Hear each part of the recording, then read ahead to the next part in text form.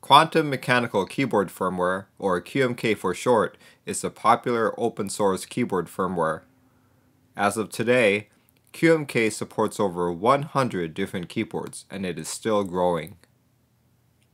Unfortunately, QMK is a tool that is very much focused on people who know how to code. Today, I'm going to talk about the QMK Configurator, a new web-based tool that will generate a hex file with your desired key map, and you don't even have to write a single line of code. You gotta be kidding me. Stay tuned till after the break to find out more.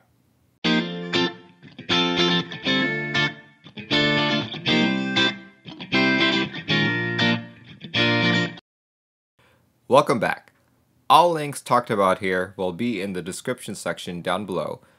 For this tutorial, I'll be making a key map and hex file for the DZ60 Rev 2.0 USB-C PCB. Depending on when you watch this, functionality of features may have changed. There's still a long way to go, but improvements are constantly being made to the configurator. Let's begin. The first step is to open up your browser and go to config.qmk.fm. You'll be greeted by a little terminal screen, a blank keyboard, and a whole bunch of keycodes. Being familiar with QMK keycodes can be handy here. If you're not, you can hover your cursor over a button and a small blurb will appear telling you what it does. For a more thorough description, visit docs.qmk.fm/keycodes. The second step is to go to the keyboard drop-down box and select the keyboard you want. In my case, it's the DZ60. If you select other keyboards, the resulting keyboard representation may not look very nice. It will most likely just be a series of 1U keys. Check back at a later time, and hopefully, your keyboard will be supported. The next step is to pick a layout most suitable for the key map you want to make. For my DZ60 key map, the 2-shift layout is best. There are 3 ways to make your key map: drag and dropping, clicking on the keyboard, and selecting the appropriate key code. And lastly, click an empty spot and type the corresponding key code on your physical keyboard. It's the fastest way in my opinion. When you're done, you can save the key map by pressing Export Key Map for future edits. The saved file is a JSON file only compatible with the QMK configurator. In the interest of time, I've already made my own key map to simply edit. To load a previously created key map, press the Import Key Map button and select the JSON file you have already saved.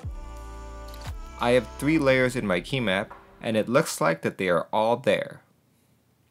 To make an FN key, you have to use the MO button. Put this where you want, and in the text entry section, enter the layer you want to momentarily switch to. In my case, I want this to switch to layer 1, so now every time I hold this key down, layer 1 will be activated. I'll put a second FN key, but this time make it activate layer 2.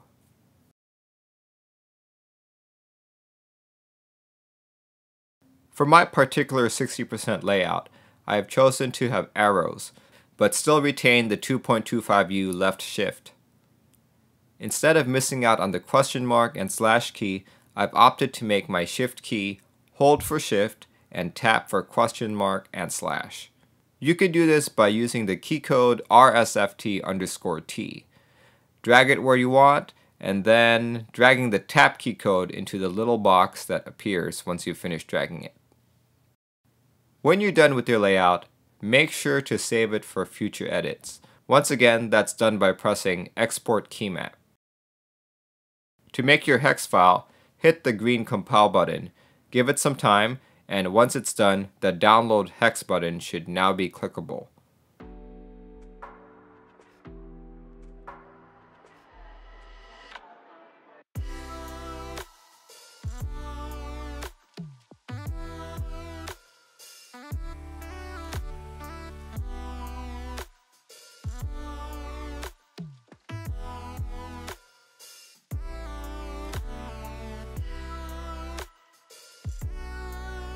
press the button to download your hex. You are now ready to use a compatible flashing tool of your choice. I recommend QMK Toolbox to accomplish this. Make sure you check out my tutorial on that. Anyway, if you have any questions about this process, or have recommendations, or just have issues or bugs with the tool, feel free to ask or report them in the comment section down below. The tool is still very much an ongoing project. We are striving to make QMK as accessible to everyone as much as possible. If you are familiar with web development and would like to contribute, the repo is on GitHub under QMK/QMK Configurator. We really could use all the help we can get. Anyway, I hope you found this video useful. Thanks for watching, and I'll see you all next time.